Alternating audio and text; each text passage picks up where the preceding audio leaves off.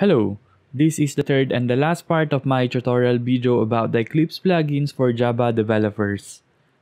I'll be adding a link to the other videos in the description section below. Let's begin. How about a theme?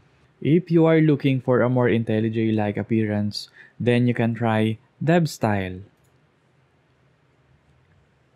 DevStyle is an Eclipse plugin developed by Czetsuya Tech, but don't worry, this product is available for free. So if you want your Eclipse to look more like IntelliJ, just go to Windows Preferences and under DevStyle, go to Color Themes and set the Workbench theme to dark gray. And Editor theme to IntelliJ.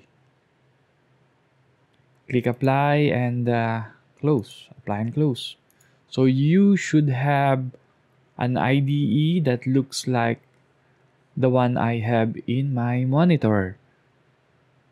Not bad, right? Now, I'm not sure if it's just us, but most of the developers I know use the font Piracode Retina, which is available from this URL.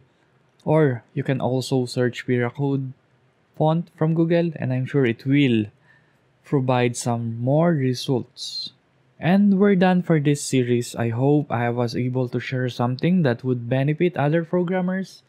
If you have other programming related topics that you would like me to cover, then please don't hesitate to write in the comment section of this video. And don't forget to subscribe to my channel. Thank you for watching and bye.